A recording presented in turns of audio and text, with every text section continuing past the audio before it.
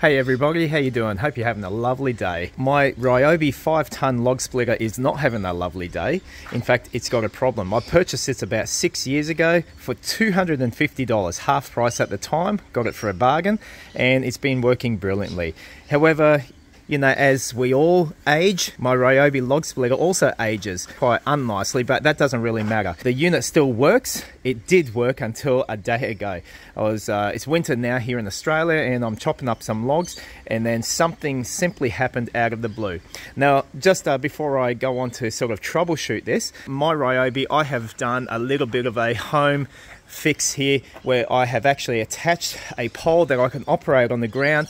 I've made a special button at the top here and made it so it can retract very easily simply by going like this. I might do a video on that and show you how I wired it all up on another video. Purpose of this video is that it's not working at the moment, and you might be experiencing this as well. What's the problem? Well, when you turn it on, this is what's happening. My turning on switch is simply here, and look at what happens. It's not turning on. What is the problem here? Well, we'll take off this guard over here first of all, and I've already removed the screws, and there's a fan here. The problem is that it's not turning.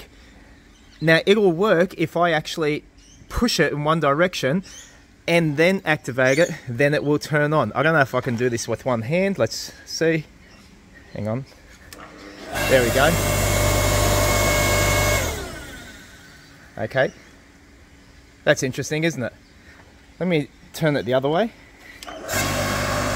Okay, it goes both ways. Now, the thing is, this didn't work, so why not? Let's see what's happening. Oh, there we go. The way this works is, it stops, and when I pull it over this way, it continues moving. That's great. I'll turn it off, and I'll switch this over this way, and it retracts.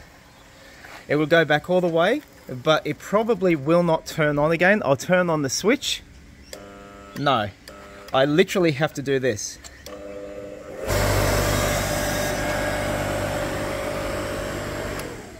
Turn it off, and it retracts. Okay, so there's something with the starting ability of this motor. Let's open this up, and I've got a feeling what it is. Alright, we open it up to the insides.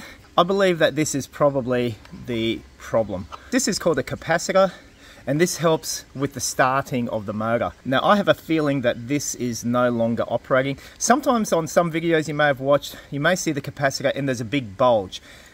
That is not the case with this one, but I have a feeling that somehow it is faulty nonetheless. Let's just turn it on one more time, see if the problem still exists. Let's give it a flick.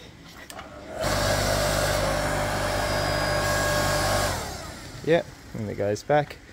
All right, so what I have to do is try to track down a replacement capacitor and put it in and see if that fixes this problem.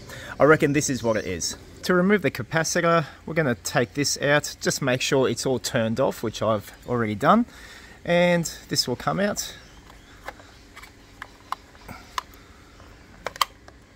And you can see the capacitor is held in by 2 screws at the end there. We'll release that and disconnect it.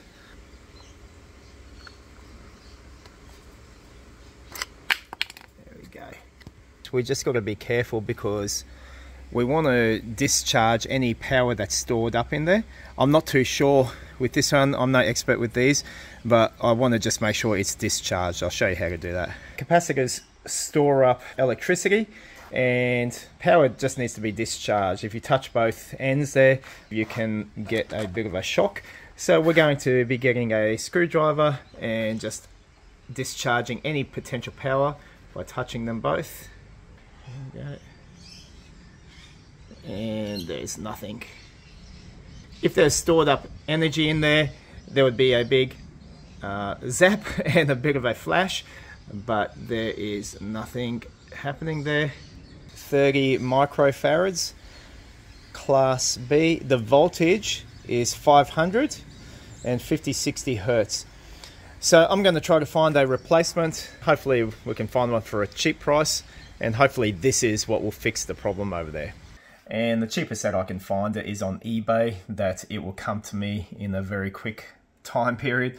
$17.94, and you'll see up on the screen here, it actually does say that it has 500 volts there. It is the CBB 60, and it's the 30 microfarads, which is pretty much this. This is what I'm after. Buy now. Alright, the day has come, peeps, and my replacement capacitor has now arrived.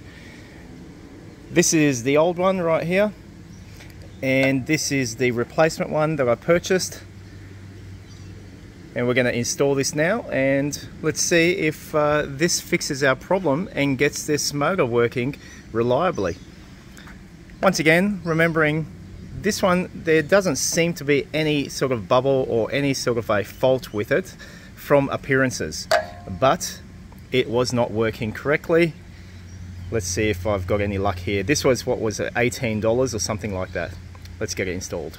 Okay, I have attached the capacitor, and as you can see, I've just left it dangling here because we're just going to test this out first. Now, this is a switch here, and we're just going to test it out just over here, just being very mindful of where my fingers are placed. Okay, feel free to put how unsafe I am in the comments. I appreciate that. Let's turn it on.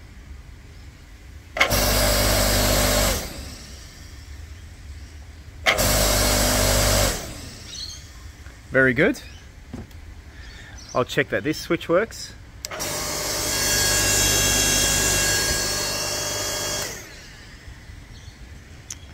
Excellent. So it's turning on instantly. It's doing what the capacitor is meant to do, and providing that push that the motor needs to start. So that's fantastic. That's problem fixed. All right, I'm just going to put everything else back now into position here. Just cover it up and put this on.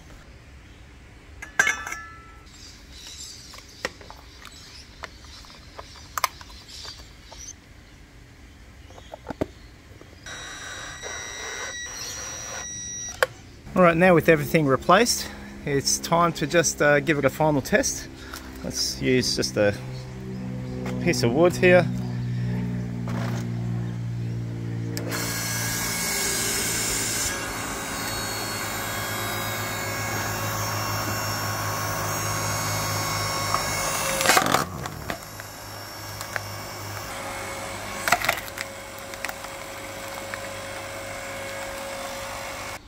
And that seems to work just fine. Alright, hope you learned something from the video, guys. Thank you very much for watching. Give it a thumbs up if it helped, and I'll catch you on the next one.